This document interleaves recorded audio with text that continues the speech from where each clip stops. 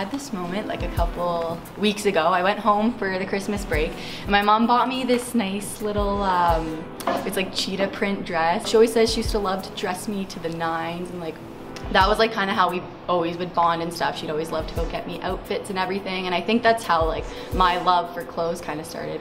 All that. It's kind of cool now studying fashion design and being able to wear what I want and like just it's like encouraged and stuff, so that's cool.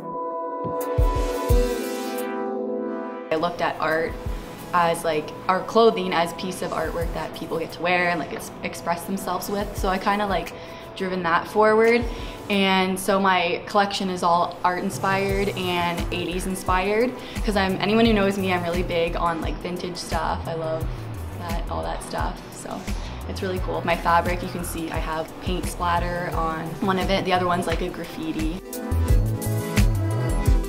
I really get inspired through fabrics. It's really cool because our class gets to travel to New York to Mood, and when I did my evening wear I ordered from Mood, and I really do get inspired from the fabric and then kind of go from there. I love to dress up in clothes. I love looking at clothes and learning about them, and I love creating them. I am a designer.